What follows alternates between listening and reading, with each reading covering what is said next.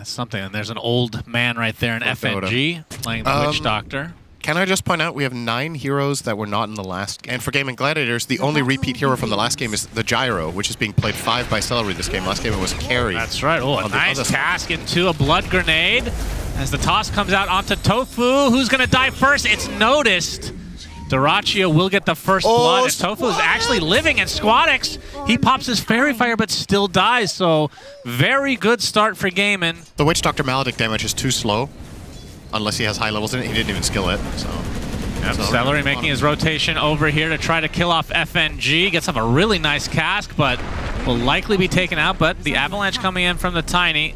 Make him work for it. Delay it a bit. FNG continuing to heal. Flame Break back into the waiting arms of SyndereN.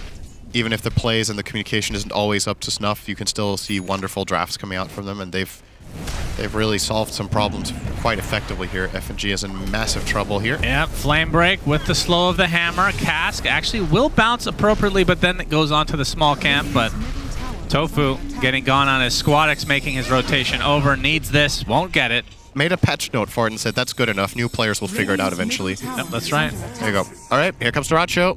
He will break the smoke. Yep, Sayush! Chronosphere on top and the Death Ward. Big kill for VP, but they need like 5 of those. Yep. It's a good start. Blink now. Can we get a replay on that? What happens to Slark when the chrono ends? Where does the corpse go? He died midair. Well, Malefice. Okay. Into the black hole. Avalanche as well. Solar Guardian. Here comes Ace. Mostly dodge, but you'll be able to get the lasso connection onto Sayush as Quinn is there to burn him down. Trying to get healed up by FNG. Not going to be enough, though. He's actually going to time walk in. Does Kiritich as a triple kill for Squadix. That is a very unexpected teamfight win for VP. Great result. Wow. It wasn't Squirt, but that's the only word I can think of. What? The guy's name, that was the side shop guy. Squirtle? No. Gotta go with Squirt. Gyro is dead. On the SyndereN, Maledict applied. Down goes the Gyrocopter. Kiritich actually time walking in for that one. He was definitely dead. I mean, that is pretty hard to find. That's years old. Oh, it's Quart and Sithel. So I just combined them into Squirt. It makes sense now. It's Dyrachyo going in deep. FNG was the initial target, but now they find Kiritich. He's taking a ton of damage, but the black hole comes in onto 3 heroes into no damage at all. And GAIMIN Gladiators completely destroying this fight as 3 are dead for the side of VP, and it'll be a 4th very shortly. Another stack for Dyrachyo, and now this lead has ballooned to 12K. And I was 1 letter off of Squirt for the side shot man. As Sayuch will be gone on, taunted up by Quinn, and drops. FNG won't follow the same fate. Very close. Let's remind ourselves. We'll see if they. Okay, we'll see if they've learned their lesson. Okay, Squadix. Oh, get the black hole, but here's the Solar Guardian. Not gonna use it to stun initially, but no damage is really done to Dyrachyo, so noticed. Drops to the deck. FNG uses that shard. Doing a good amount of damage. The coil is there as well as the Chronosphere as they delete the Dawnbreaker. She dies off screen somehow. Bash is there. Dyrachyo actually ends up falling as well. Right? It's just so difficult to engage with confidence. Squadix will break a smoke and swiftly die. Solar Guardian coming in with the Chronosphere on top. That means a lot of evasion now. As Kiritich won't be able to come through. His notice coming with the BKB, gets the black hole off. SyndereN with the call down, but you can see no damage being done by VP. Honestly, might just call it here. This is very much out of hand. Sayush the only one to be able to get out. No. Okay, I'm just going to go out and limit. It would be on the left. Yeah, just scroll the left bar. Okay, oh, we have a bit Sayush wants to get in there to try to steal the Aegis. Good attempt. Won't happen, so we'll continue discussing the banner. Oh, there! Oh, that's a new one. I think he wanted to steal the banner, actually. I think that's why he GAIMIN continue to just get crazy items. Attention. Initiation from Tofu, finding FNG. As the banner, yeah, very strong. These creeps are out. That would be so fitting, actually, as life break. Okay, forcing the BKB out of Quinn. The Tiny's dead. Does have buyback, though. Call down. Going to prevent any shenanigans from VP to get aggressive here. It's Quinn. Okay, Maledict is still on him, but looks like he is A-okay. That's that second life worst case anyway. Yeah, okay, that's the second lane that they didn't really do anything. What are they going to do in the third lane? Now, the biggest play from GAIMIN here would be to go back and wait for next Roche. Just be like, you guys just waited. Oh, they find the lasso. Oh, boy. But the black hole coming in from Notice. The Solar Guardian to try to counter Kiritich will live. Notice not so much. Have we seen the Death Ward yet? We did. Okay, he died. Great. He was channeling it for 5 seconds. SyndereN with the fuck you BKB as a support gyro. He's pushing. He's killing the barracks. He's going to get the Mega Creeps. Kiritich can't even do anything about it. Mega Creeps for GAIMIN. Imagine if they had double banner right now. Oh. You'd have double GAIMIN Creeps. That's double chin GAIMIN Creeps. Okay. Up, Chronosphere is placed. Flame Break. Not going to save the old Slark and Malarkey, so Dyrachyo will die, but... The power play here is killing him and then typing GG. Yeah, I think everyone watching was hoping that would happen. They're still in it and hit a couple of times. Okay, those ones are not GAIMIN Creeps, as you can see, quite pitiful Mega Creeps. Here are the GAIMIN Creeps coming in with Quinn backing them up. And that's 2 Tier 4s dead. Kiritich jumps in, jumps out. Coil is expended on the sideline. Wind Waker to counter 1. And Celery is going to be A-OK as well. The defense being mounted by VP, not sure what their strat is. I don't think that dragon inside the Ancient will actually come out. That's probably the only thing that will save him here. They're going to try to toss out onto Huskar. Quinn actually targeted by the Fountain temporarily. There's the Maledict with the counter initiation on the Tiny. Quinn is fine as Kiritich pops his BKB, gets the Chrono off, but it does not hit on Quinn, and now the Solar Guardian is there to counter it yet again. Feels like this Huskar and Dawnbreaker have just countered VP so hard. Notice comes in with the Black Hole and does about 0 damage as GGs are finally called. GAIMIN Creeps still undefeated. And we're going to a third tiebreaker game between OG and VP.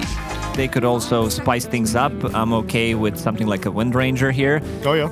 Honestly, love this Primal Beast. It solves the Enchantress problem and the Nature's Prophet problem. I mean, you're from NA. You shouldn't be good at math, so it's kind of weird, honestly. Some would doubt that I am good at math in the first place. Oh, okay.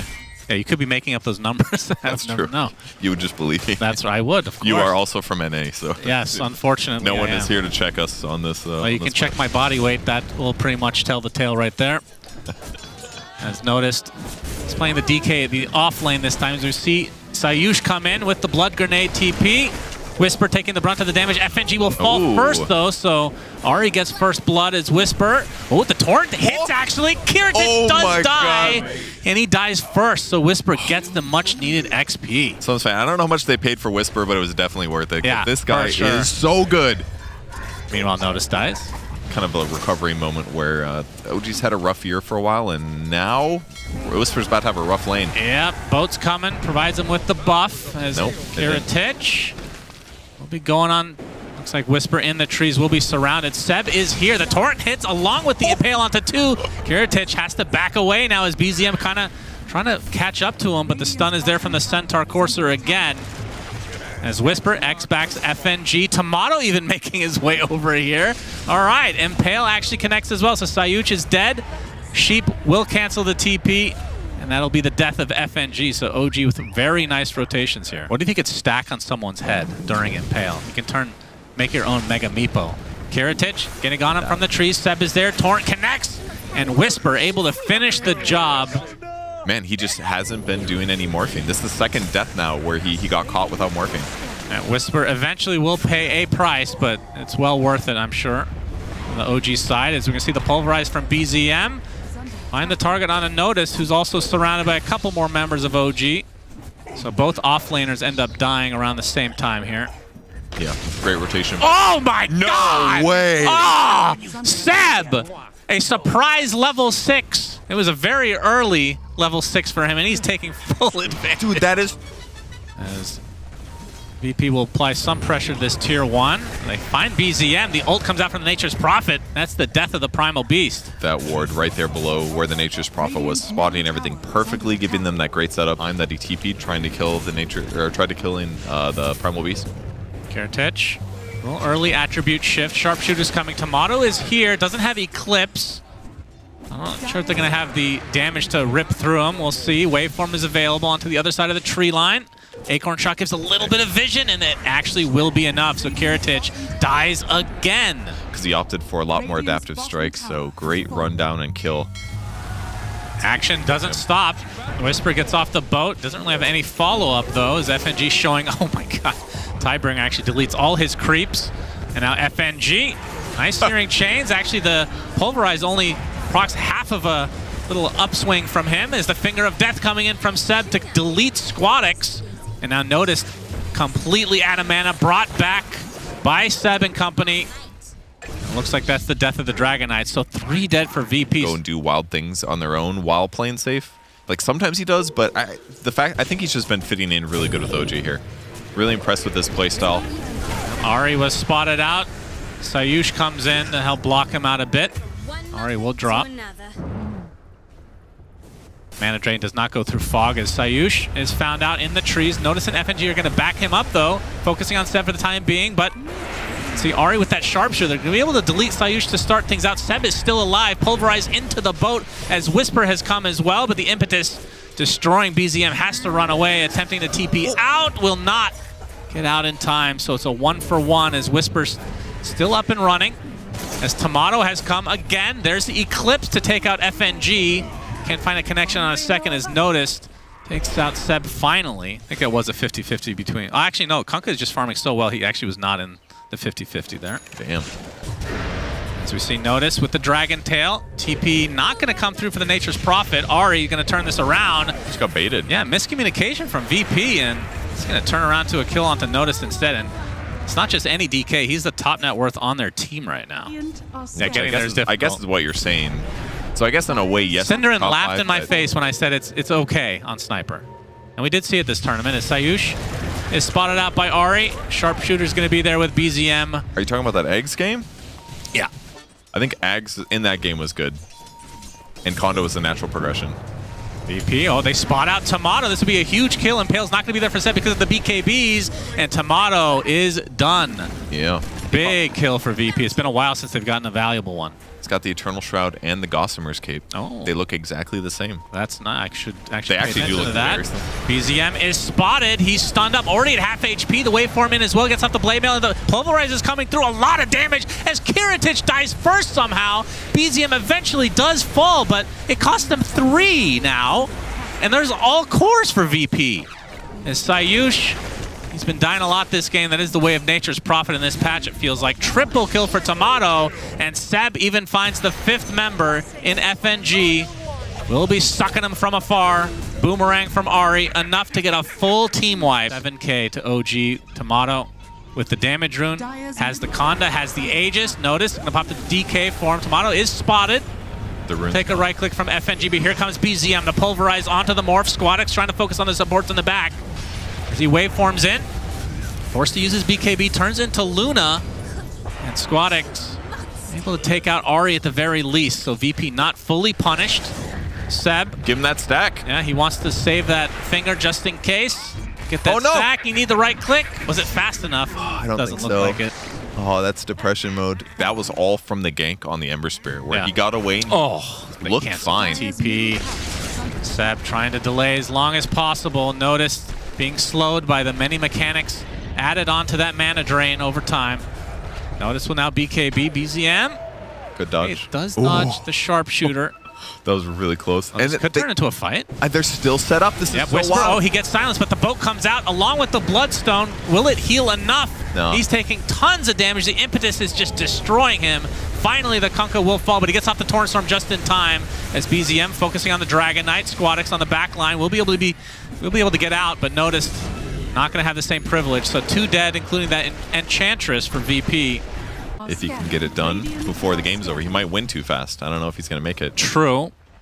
Although VP have something to say about that. Their smoke already gets popped as BZM will be spotted. Pops the Uproar. Going to be really hard to take out now. It has the Aghanim Scepter, of course, as the boat comes in on top of FNG and the Dragon Knight. FNG is dead. No way to get back in the game. BZM with that shield rune still intact will pound upon the tower. I mean, they just lost pure damage. Morphling's definitely not ready yet. It's 10,000 gold behind Luna. At They best, have to do something. They can kill This the is the support. time. Kiritich jumps in. He's already at half HP. The Eclipse coming through for Tomato. Getting force staffed to the other side. He's getting pretty damn low. Lucent Beam is there. It gets force staffed again, but the Pulverize keeping the Morphling in place. Tomato finally does drop.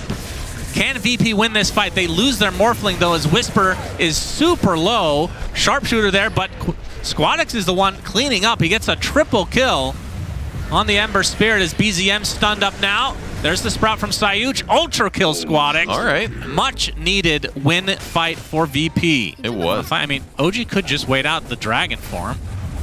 It's a pretty big aspect of this VP line. He's going to give some vision from the trees. There's the smoke. VP want to fight. BZM is who they see. The rock throw actually hits onto the Dragon Knight. Gleipnir as well. BZM going with the onslaught, canceling it though. So they really want to wait this out as the Pulverize connecting basically on 3 heroes. Pretty good. Trying to get out the uppers. Tomato with the Eclipse, focusing everything onto Kitrich. He does have the BKB activated, still taking massive damage along with Notice. And now VP, they lose their Ench. He buys back. And looks like the Morphling will get cleaned up. 80 seconds, he is dead. And the Ench, that's a dieback. So OG continuing to try to clean up on the outskirts of this fight, but they could just secure Roche now.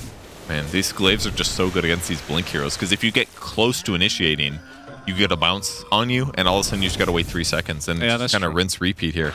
Tomato is getting low, so there's a little, just kidding, it's over. Satanic, yep, good stuff. All right, he doesn't have Satanic now, though. That is true. Inside the Sprout, that's one way to prevent him from hitting your barracks, but he Manta's out. Oh. Look at the damage onto the Ench. It gets X back into the boat. That is a dead Ench for sure. Tomato in the meantime, no Satanic, but he does pop the Eclipse. Morphling attribute shifting with the BKB. The Pulverize is on top. They're not doing any damage though. Tomato is taking the brunt. That is the Aegis. We'll be back shortly. Seb buys back instantly as the Torrent into the Lucent Beam onto Kitrich. He's gonna have to back up now. We'll have to fully reset in all likelihood. That just means Tomato can focus on the buildings if he wants, but he's chasing for the time being. They get the X into the Torrent. Into the Lucent Beam with the Conda. Down goes Notice. There's the fortification. But Tomato and company should be able to secure Megas, or they can just try to go for Throne, I suppose. But there is just 1 melee Rax remaining in the bot. DK buys back, but no Dragon form. This has to be the last stand for VP. Notice goes in with the Dragon Tail. BZM with the Onslaught gets the stun. Lucent Beam as well. Pulverize on top as the Ember is taking massive damage. Will try to go in, but looks like Sayush gets killed off in the meantime. Oh, the bounce. Buys back instantly. FNG will drop, and this will be mega creeps for OG. As BZM gets Searing Chains mid-onslaught, and now Tomato can work on the tier 4 towers. As VP running out of steam quickly. The tier 4 is already evaporating. The Ancient fully exposed. Noticed? Okay, Adaptive Strike applied. That's a lot of damage to Tomato. He pops the Satanic. Not able to really right-click too much, though, but the Pulverize coming in for BZM. Beautiful Torrent as well. Morphling is dead, and so are VP, as they call GG out of this one. They are eliminated from Dream League, which means GAIMIN Gladiators and OG will move on to the next stage.